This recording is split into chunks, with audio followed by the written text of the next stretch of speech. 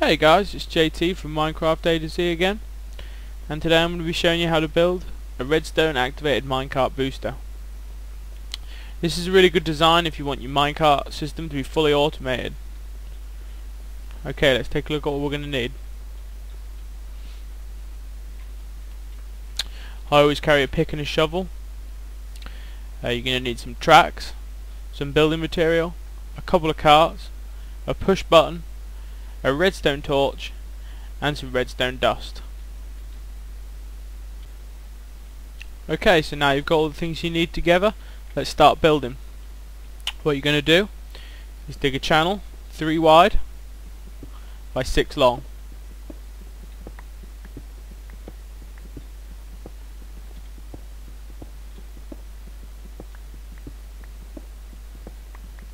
Once you've done that, you need to get some building material, and at one end place a block there tied to the channel in the middle.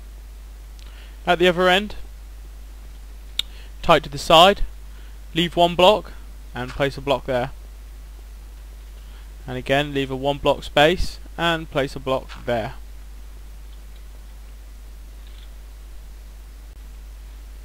Now let's get some tracks down.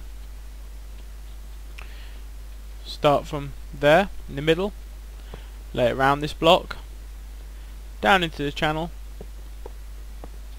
out the other side and up onto that block.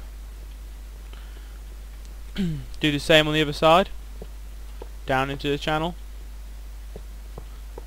up the other side and onto that block. Now the next thing you want to do is break away that top part of the track and place a block in their place. Okay, that's going to be your main line. Now you need to add the booster section. Just fill in that middle there. Don't come out at either end. Make sure it's all inside the channel. You can now break away that block if you want to. So your booster section is now complete. I'll explain how that works later, but next just follow me. From this corner, or either corner, it's up to you. I'm going to use this corner. Place track. Don't make this too long, about as long as I've made it. You can maybe make it a little bit longer or shorter for whatever you need. Once you've built it out like that, build it to the right. Loop it round on itself so that it meets again. Now what this will do is, as the cart comes down, here I'll show you, as the cart comes down the line, it'll go round there and be forced straight on over the track again and back down.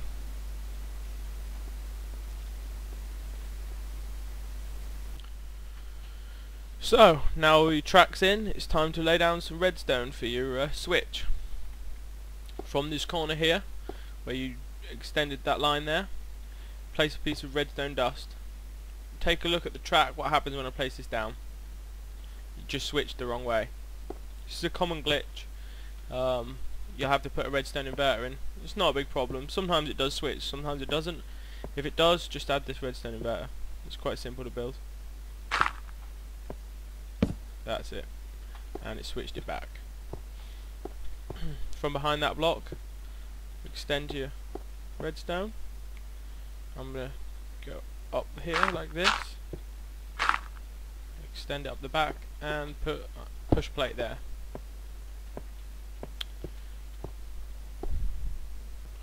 That's it guys, your redstone activated booster is now finished. Let's take a look at how it's going to work. Go ahead and place a cart just there and one on the top part of this loop here and push it down.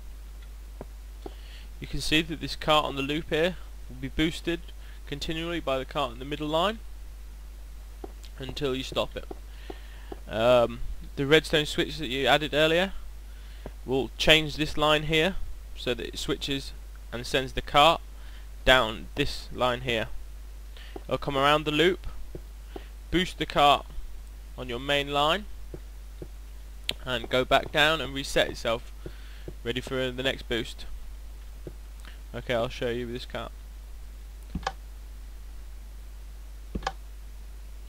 Comes down, boosts that car away, falls back down in there and resets itself. That's it. Thank you guys for watching. I'm JT from Minecraft A to Z. Remember to comment, subscribe, and check us out at minecraftatoz.net. Thank you for watching.